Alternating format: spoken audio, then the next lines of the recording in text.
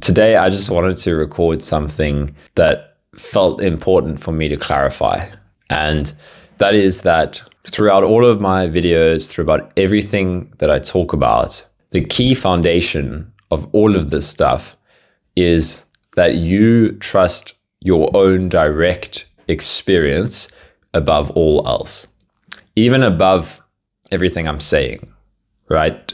I'm not making these videos for you to believe something new, for you to kind of take what I'm saying and be like, oh, okay, I believe it.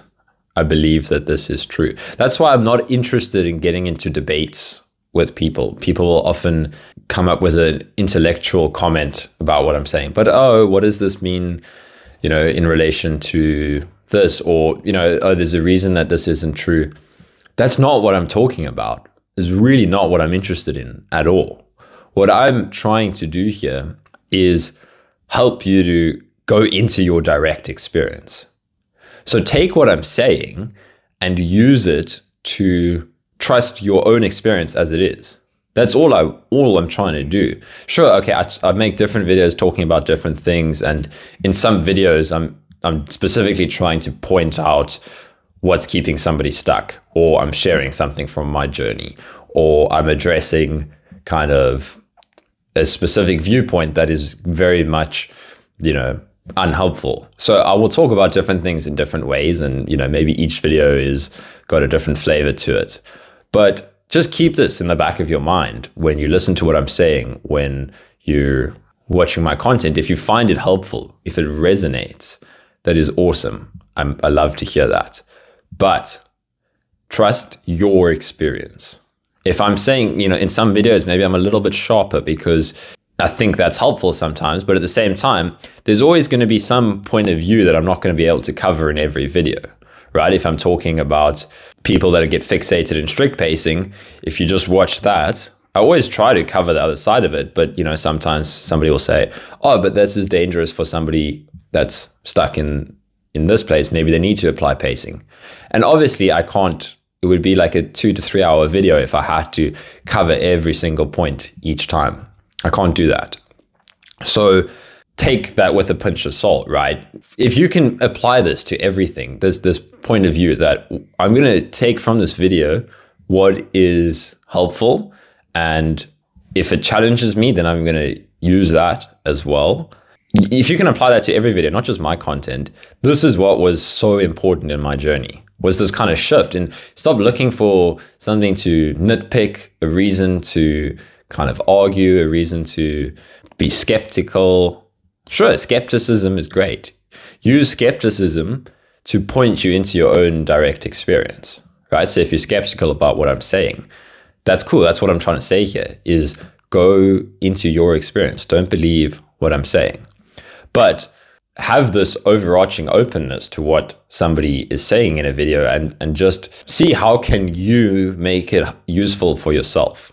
Again, I'm not making these videos to kind of try to spread dogma or create a belief system in people. So again, if you're trying to, get into an intellectual engagement with what I'm saying, it's kind of missing the point, really. These videos I'm just sharing. I enjoy making the videos, and people tell me they're helpful. But really what I found the most helpful for people and in my own journey is keep trusting your direct experience above everything else. So try to use these videos like that, and always trust your experience, trust your emotion. If I'm saying something and it triggers anger, it triggers fear, it triggers doubt, don't believe the doubt. That's your mind's defense mechanism as a belief is triggered, right? As I say something that threatens to shatter one of your beliefs, your mind is going to push back and say, this is dangerous.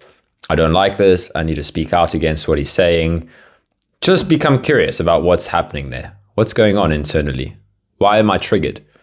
But don't judge the emotion either. So this is the key point that I'm specifically trying to address here, is I'm not trying to judge anybody. I'm trying to point out beliefs. I'm trying to help you see past the mind's kind of, closed off perspective. But that doesn't mean that you need to judge yourself for having doubt, for having fear, for having whatever emotion you're having, whatever thought you're having. It's really about seeing that you're not it, not identifying with it, but have compassion. This is really the balance that I try to point to. And sometimes I will fluctuate, right? I went through a period where I was really just focusing on the compassion aspect. But alongside with that, you need to push back a little bit on the mind's kind of on the ego side of things, because you want to allow everything, but the ego can take advantage of that. The mental resistance patterns can take advantage of that and just be like, oh, everything goes. So I try nowadays to be more balanced and be more direct when it's very clear that somebody's seeing from a fixated perspective. I try to point that out more. So it's really about the balance. The other thing I wanted to talk about in this video, which is exactly along the same lines, it's not really a separate thing, but another way of talking about this is you are in the perfect position for your path to unfold. So the mind can get very focused on other people's kind of journeys. And that is helpful in that taking advice and guidance from somebody that's walked this path before you, whether it's recovery from chronic illness, whether it's awakening, whether it's really anything in life, taking guidance from somebody that's walked the steps is so helpful, right? You're going to kind of get pointed out where you could have gotten stuck on your own, and people that have walked this path before you have already been there. It's obvious what the sticking points are. It's been so helpful for me to listen to somebody like Angelo who will just point out so clearly where all the sticking points are. And then I've seen that with other people when we're talking about this. It's so clear to me where they're getting stuck because I was stuck there 6 months ago. So that kind of stuff is so helpful. But here's the caveat, is that don't fixate so much on somebody else's path that you start trying to paste that over your own. It's such a common way that our minds work, that it wants the formula. It wants wants to follow in the footsteps of somebody else. So there's the helpful bit, which I just covered, but you are going to actually have your own completely unique story. You are going to have your own unique journey, your own unique path. And it looks like life right now as it is for you. The drama in your family right now, if that's what it is, challenges with a family member, challenges in a relationship, challenges in a work environment, all of those things, that is the path showing up for you right now in your life. That is the way that this deep work is done, is these challenges will point out where is there resistance in my life. Sure, maybe we learn to meditate, and at first that's very difficult, and we learn to do the feeling work. And again, that is an important phase, and I feel like it's helpful to carry that through with you. But you have to get to the point where the really deep resistance patterns kind of only come out in dynamic situations, in the grittiness of human living. That will point you to where is there still ego, where is there resistance, where is suffering still arising unnecessarily, right? For me, I've been through some challenging phases, but every time that challenge was exactly what I needed. So, your mind might doubt it when I say this, that you are in the perfect environment right now for yourself. Like this is exactly the space you need to be in right now. You need to see exactly what is happening in your experience that is making it so challenging. And you need to be willing to let go, and you need to be willing to feel, and you need to be willing to be vulnerable and open. And you will learn what you need to from this. But don't get caught up in the mind saying, oh, I need to do the things that Kyle did, or I need to do the things that Angelo did, or any person that you find helpful talking about this stuff. That's a trap, right? I had to see that in myself, that true freedom, true spontaneity, which has come online a lot for me recently, came from full expression of myself in my circumstances, not trying to escape from my life and try to replicate somebody else's path. It was like, no, die into your life every moment as it is, with no escape, with no getting out of this. This is it, right? But you have to see, what's holding you back. And it's okay. It's part of it. There's nothing wrong that you're struggling, that there's tension, that there's resistance. That's part of it. You have to see that.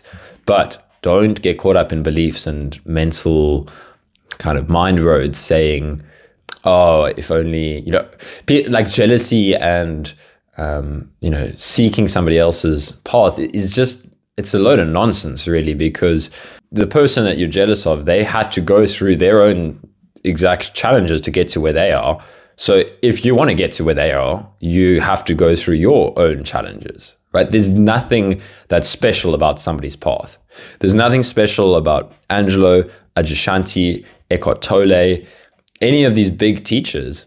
They just let go in their lives as they exactly needed to.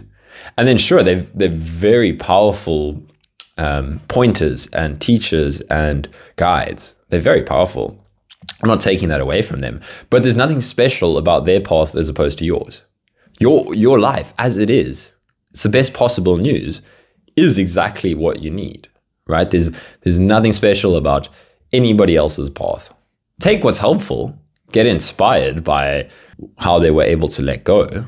That's what's helpful.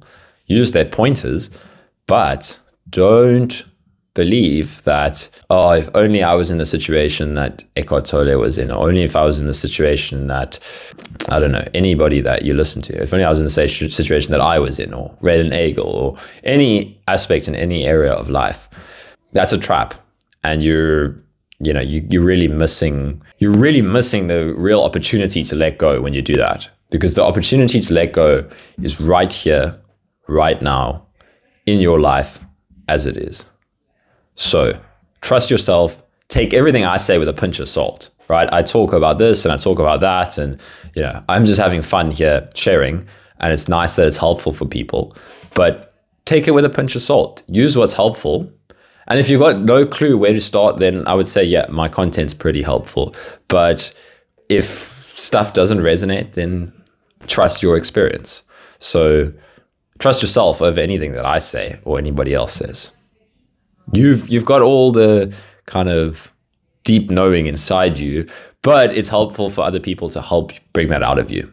So that's the fine line, right? It's using pointers and guidance, but not denying yourself through that. And this gets clearer, right? I remember I had no idea about any of this early on. And I got a lot of helpful guidance, and then that allows things to clarify. So I think that's it. All the best, and you've got this.